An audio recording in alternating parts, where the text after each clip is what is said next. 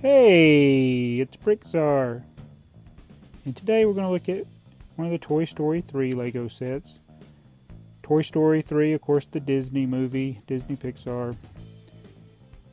And this is one of the sets based on a scene from the movie. It's the Western Train Chase, a 584-piece set 7597. And this is a really cool set for this theme. It makes this train. It has some really good parts in it, and you get 6 good minifigures. So we're going to look at everything in detail, and I'm going to tell you what I think about this set. Alright, we'll start with the minifigures, and the first being Woody. Now, Woody is the main character from the first movie along with Buzz Lightyear, but Woody is a neat minifigure, him and Jessie both, because of the long legs. I wish they made some more minifigures, or there was more of a variety. I do wish that they had the knees that moved.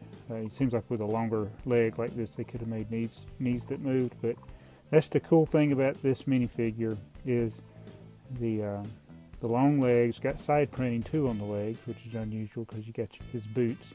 A lot of times there's not a defined shoe on the minifigure legs, but this one has it. So, and he's got the molded head, not typical of Lego minifigures, but all the minifigures in this theme are like this. Alright, and now we got Jessie, who again, like Woody, has longer limbs. I think even the arms are longer. Wait a minute.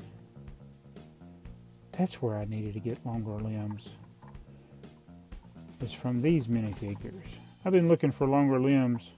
I wonder if they're similar to the basketball ones. Oh well, I'm not worried about it right now.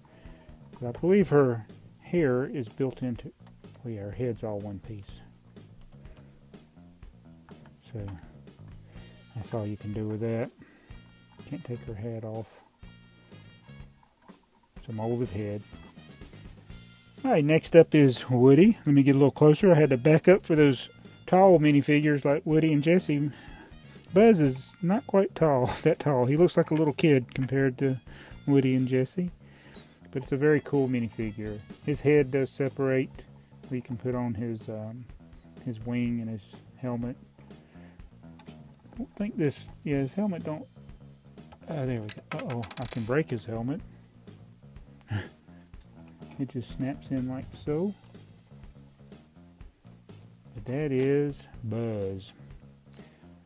Alright, and here is Ham. Ham is the piggy bank dude.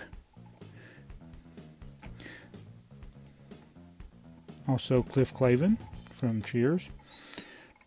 He's got the slot to put the money in, and he even has a little piece on the bottom to open to get the money out.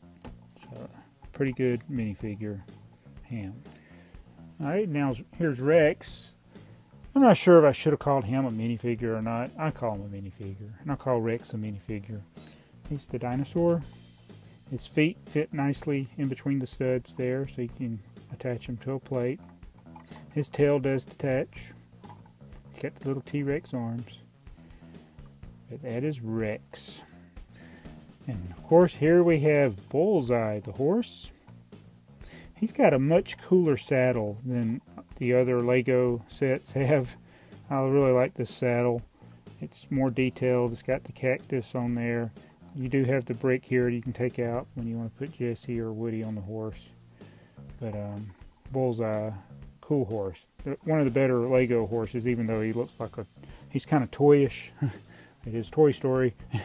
But I think it's a really good horse. And the name Bullseye, it reminds me of the guy he currently, I guess he announces for the New York Yankees. His name's John Sterling. Those of you in New York, I know you know who I'm talking about. Y'all took him off our hands several years ago. He used to announce the Atlanta Hawks games.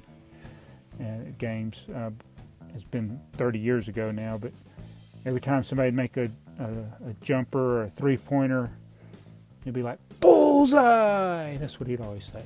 So that's the first thing I thought of when I saw this character Bullseye, brought back those memories of that. Yeah, maybe it's not a good memory. Alright, now we'll look at the train. The train is super cool. Now, again, it's not like authentic exactly to real trains, although there are features that are, and it is got a lot of good parts for building trains. And the locomotive is my favorite part of this set. It very closely resembles a 440, which is a locomotive that was very common in Western times when railroads were expanding. And around here, although I don't live in the West, we had the famous General and the Texas, two locomotives that were involved in that Civil War chase. And this is the type of locomotive they were, a 440. Got 4 little wheels in the front that are just for guidance, and then your drive wheels there. It's interesting with this set, the wheels come in a little pack, so you actually get the center wheels. These would be kind of like dummy wheels if you were building like a 460, which is what the train from the Lone Ranger train is. But this is a 440, so these end up being extra. You get 2 of them; they're extra. But the locomotive is really cool. Got the cow catcher, you got the smokestack, you got the bell and everything. It's rounded. You got, now there is normally where the I think the drive rods would go. You don't get any drive rods. That's probably the one detail that is lacking. Now, you didn't get drive rods with the Lone Ranger train either. That's what, you can't really make the train go without the drive rods. But anyway, we don't have them. So we'll take it off of here and then look at the inside. You got your furnace for your boiler. All this, another thing is the pieces on here, I think they're all printed. Yeah, all this, the decorated pieces are printed, which is cool. And you put little rubber bands. They give you little rubber bands to put on the wheels for that. But this is a pretty cool locomotive. I like it. So we'll move it out of the way and go to the next car, which is some kind of baggage car. This one has some playability features to it. The doors do open. Uh-oh, my dynamite got knocked over. Be careful with the dynamite. Now you get this little crate with dynamite in it. But this piece on the top, you pull it out and it drops. You got like a trap door there. So that's your playability with that. Now, I don't know if it's good or bad. I guess the downfall, now I like these pieces not being stickers, but if you're buying these for the parts and you really don't want the sticker on there, well, you're stuck, because that's always, the door is going to have that $sign on it forever. But you do get one door that's blank on each side and one that has the $sign. So that's your little baggage type car. Then we have our Western train car that has the Great West. Again, these are 2x4 tiles that are printed, I do believe. I keep saying that. It's been so long. It's been 3 years since I looked at this. Yeah, I'm pretty sure it's printed. Now these windows are a little different than some of the train windows. You got your log bricks there. The roof comes off easily. There's nothing in there at all. Doors open inward, so there's no seats or anything. It's just an open car. That's okay. And then the next one is, of course, the little red caboose. And it's pretty neat. It's got the train number on it. Nothing on the interior, although you can take the roof off so you can put your characters in there. It's got the little brake wheel here on the end rail. So overall, the cars are pretty basic and plain. Locomotive is really cool, and you got some cool figures. So that's the complete set.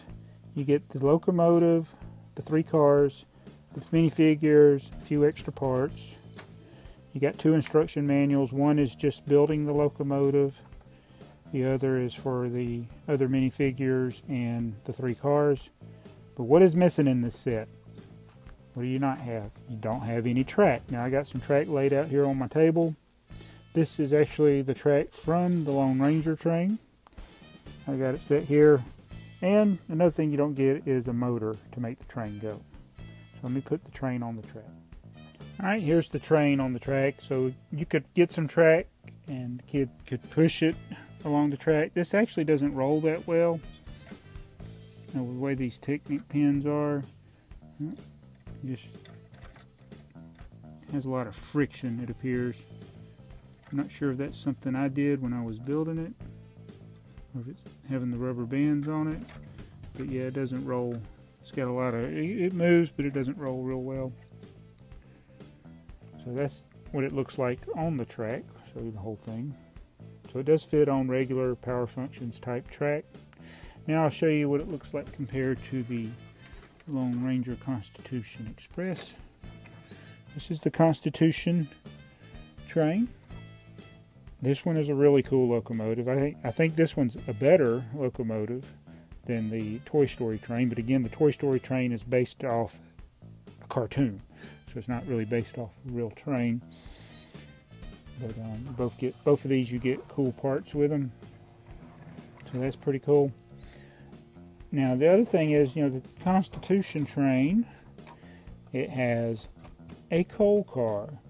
You either needed coal or wood.